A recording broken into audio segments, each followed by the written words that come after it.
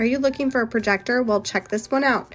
This projector was sent to me by the seller to try out, and so let's go unbox this and see how it works. First things first, it comes with a top box that has a power cord, a remote, and an HDMI cable and a microfiber cleaning cloth. First impressions, the packaging is really nice and it looks like it's a high quality product from the packaging. Then it comes with this wireless screencast device. We'll show this later to see how this works.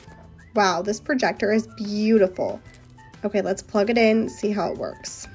I do like how long the cable is. And then next up we have the remote control. What's great about this remote control is it has a Netflix, Prime, YouTube, and browser button already downloaded because they are officially licensed. The autofocus, auto keystone correction is great because it does all the work for you. The setup was super easy, just walks you through the steps, you use the remote, and it takes 2 AAA batteries.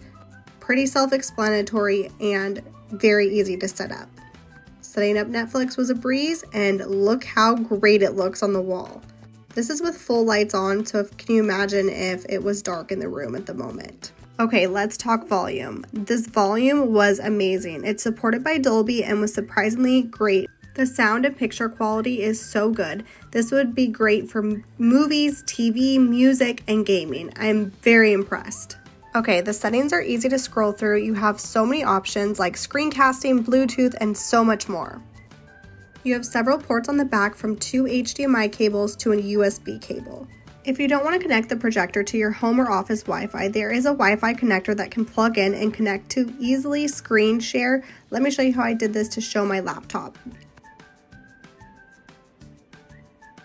If you are looking for a projector that can stream over 7,000 movies and shows, Screen Share has great audio and a stunning picture. I would highly recommend this one. I hope this made your shopping easier, and thanks again for watching.